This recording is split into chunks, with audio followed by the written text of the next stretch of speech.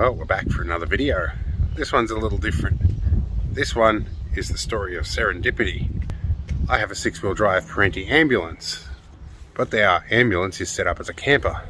That's something my senior advisor had seen before and really took an interest in, but can't drive. So we've got this thing. We're going to set it up as a camper.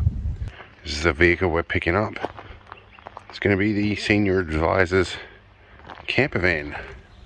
Alright, so we're going to begin works on Serendipity, the mini camper van. The story of that is on my channel not so long ago called The Story of Serendipity. You'll see that there. I will link it in the description below and maybe even on the bottom of the screen. I'm not good at remembering to put links in the description. Anyway, this is a vehicle that is pretty much stripped out to a bare platform right now. My mother would normally drive or borrow my 6-wheel drive Land Rover Parenti ambulance that's set up as a camper. However, she can't push the clutch down. So, between us all, we arranged to get her a different vehicle that can be a mini camper. And I have a big box full of bits and pieces. We're going to go inside and discuss with her what she wants to do. And the air horns are not for the mini camper unless she wants them. They're going in the ambulance because the Land Rover horn makes people look for the nearest Prius when I toot it. So, let's go and see what we can do.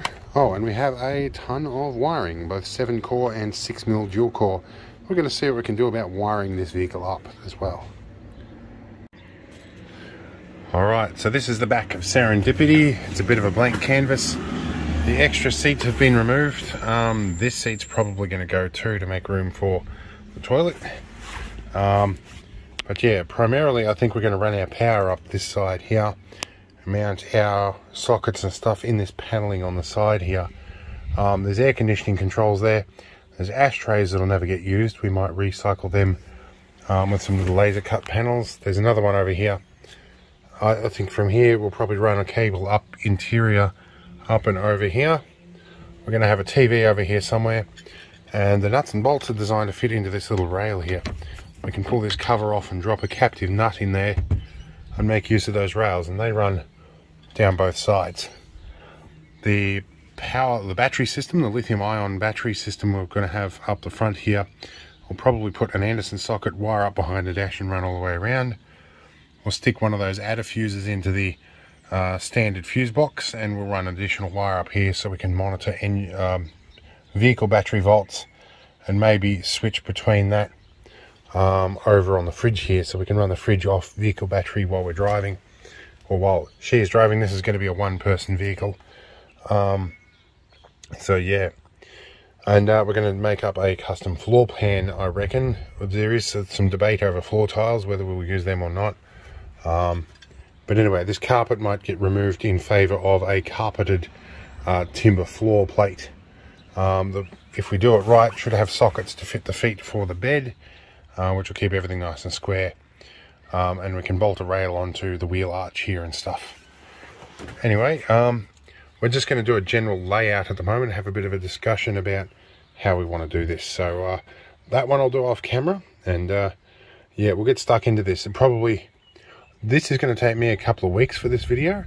You guys will be seeing it probably in a matter of seconds, but for me, I've got to take the slow road. So we'll see us in the next clip, whenever that may be. Alright, so we're about later the same day, but I've just been playing with some bits and bobs. Got our nuts and bolts. We've got some nuts and bolts in the captive rail here. That's working rather well. We've worked out we have enough cable to go around. We've got a loose idea where the fuse box is going to go. And we've worked out where we want to put the panels, and this one is going to be over here, probably in place of the ashtray there. We're going to have USB or 2 USBs up there somewhere, and a lighter socket along. We might rip the quick charge USB out of this, put that over there, and put a standard 4.2 amp USB in that one. And these screw things we'll configure as we need for maybe TV mounting or whatever we want to put along there. And yeah, we should be cooking with gas.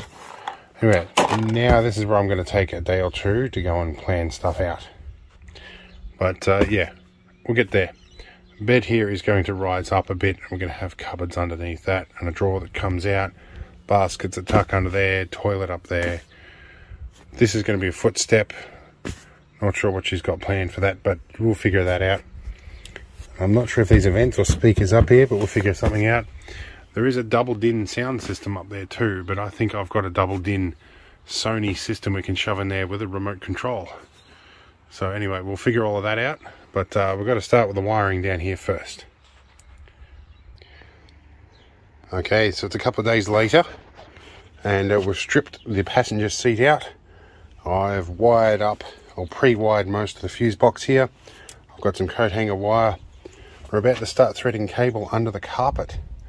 And yeah, we're finding all sorts of little hidden surprises in terms of filth and lost items and stuff when we're pulling panels out. But yeah, we'll be right, we'll get this in. It's pretty hard to film this and do the work, but you know, we'll work as best we can. Alright, I'm not sure how well this angle will work, but put our number 1 wire through and then we can pull all the rest through from here. Pick the carpet up.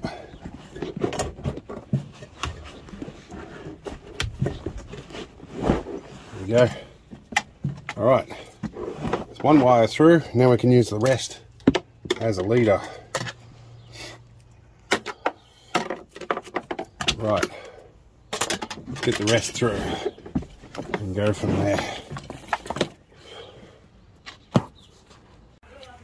Alright, fuse box is in. It's probably a neater way of doing this, but it's in. Alright, so we're sort of making progress. It still looks like a mess in here, but I got that cable out. That has taken me about an hour. Christ, I'm really glad I don't work in comms anymore. One of the things I hated most was stringing cables in modern cars. And by modern, I mean plastic, fantastic cars with all this stupid plastic body paneling. I absolutely hate it. Anyway. Okay, well, we're getting there. We have a USB socket in place. We've got 2 lighter sockets coming out. The cables have laid out. The cable length I measured with the laser rangefinder on the phone was exactly perfect, with the little bit extra that I allowed.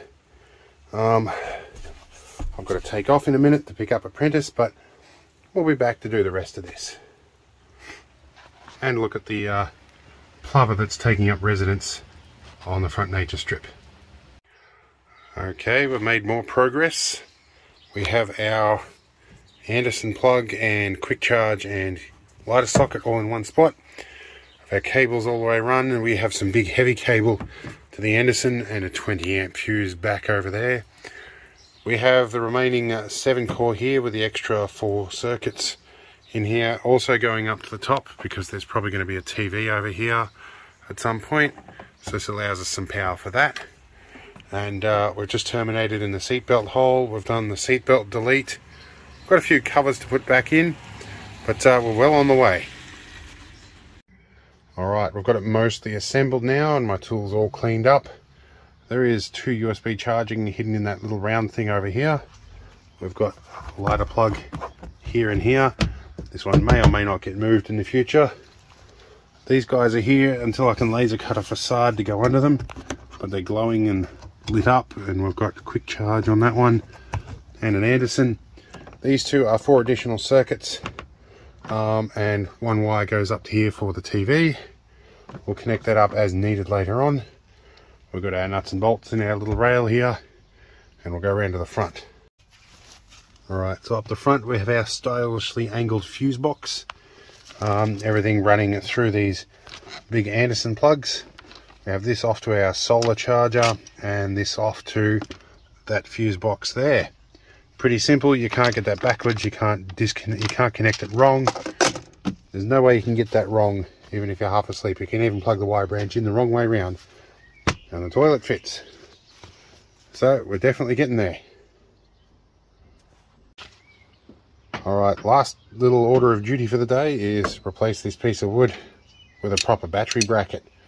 Though the piece of wood's doing a good job, we want the right thing in here just in case. Anyway, let's swap them over. Alright, piece of wood is gone. Proper bracket is in place. There's a little bit of movement in here. I've kept the rubber bushes because they are really good at stopping those wing nuts from vibrating loose. The last thing we want is this thing getting loose in here. Alright, we're all looking pretty good. Alright, I'm officially done for the day. We've got more to go with this, but not today. I think at this point I'm going to make the executive decision to call this a video, and we'll do some more on the progress of this later on. I think tomorrow this goes to get the horrible tinting off the back, and we're going to take it to the sign writers, and we're going to get some nice one-way mesh fitted to the outside, so you've got a bit of privacy in here but still the ability to see out. So anyway, let's I'll see you in the next one. And maybe it'll be an Argo episode, I'll have to find out.